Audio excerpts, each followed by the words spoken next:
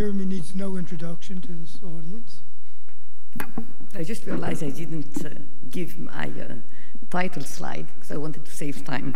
But I'm going to argue for the need of an immunogenomic classification of cancer during this talk. So molecular classification of cancer, we started only 2 decades ago, have really transformed cancer care.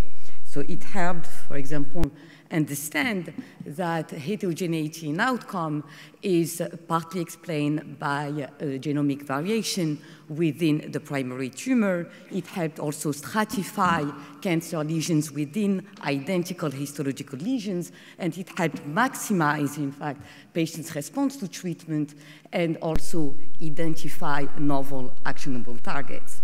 Now, we know now that a tumor, in fact, is not a homogeneous mass of oncogene-driven tumor cells, and rather contain a large immune cell compartment that often, in fact, exceed 50% of the cells that are present in these tumor lesions. And we know also that patients now are responding to a single immunotherapy agents that are just activating, in fact, effector cells within the tumor lesions, suggesting that, in fact, immunotherapy is now really going to play a big role in cancer care. However, anti-tumor response to single-agent immunotherapy remain limited to a subset of patients.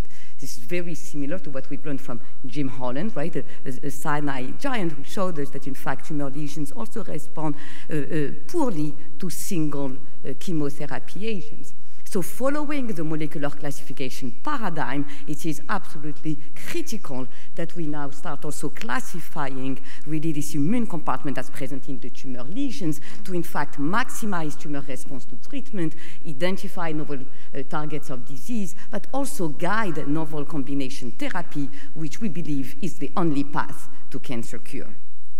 All right, so attempt now to identify, there has been a lot of attempt, or some attempt to identify biomarker of tumor response, and with the exception of the expression of this microsatellite instability, which makes the tumor much more immunogenic and responsive to checkpoint blockade, most of them have limited clinical utility. We know that tumor lesions that lack PD-L1 expression can still respond to anti-PD-1 blockade, for example.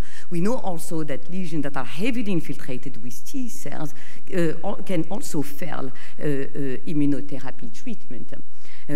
We have shown here at Sinai that, in fact, another branch of the immune system, which is called this innate branch that, in fact, Amir introduced, this innate branch is probably also contributing largely to tumor response to immunotherapy, both probably the myeloid branch and this NK cell that Amir introduced.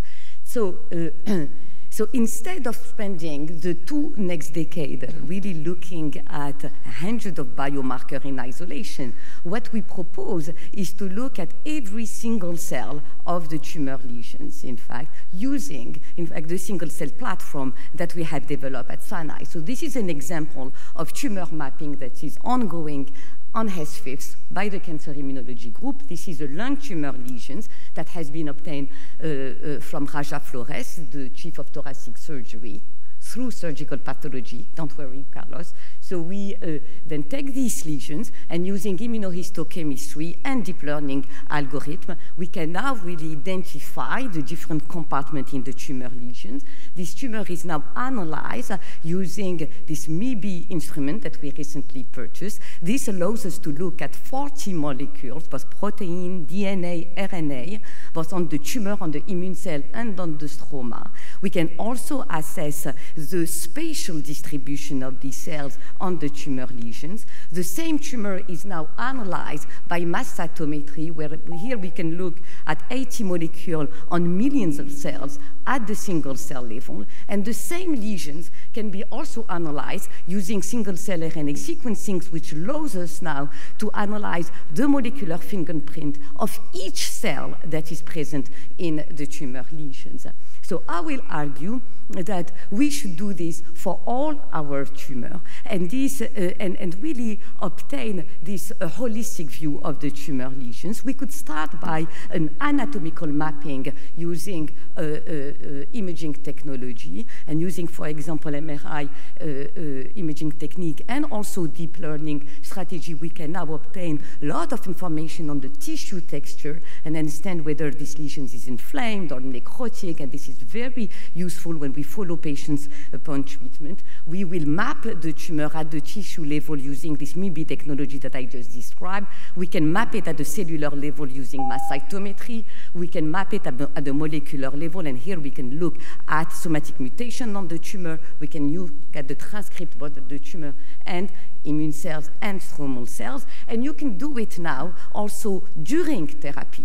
And the setting, therapeutic setting that we are very excited about is the neoadjuvant setting, where in fact tumor lesions will receive therapy prior to treatment. And here you can have access to tissue prior and after treatment upon defined exposure to treatment, but it also gives you ample access to tissue after therapy, because you are going to analyze the surgical lesions. And of course, central to this effort is building a data center that will help mine, in fact, all these data sets and also integrate them, stratify according to histological response.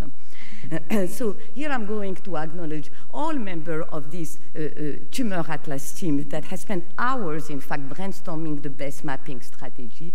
It is, I think, essential to realize that this can be done only through a multidisciplinary effort that will really fully engage to embrace the complexity, potentially without simplifying too much, embrace the complexity of this tumor microenvironment, which will help now guide novel and future therapy and hopefully get us closer to treatment.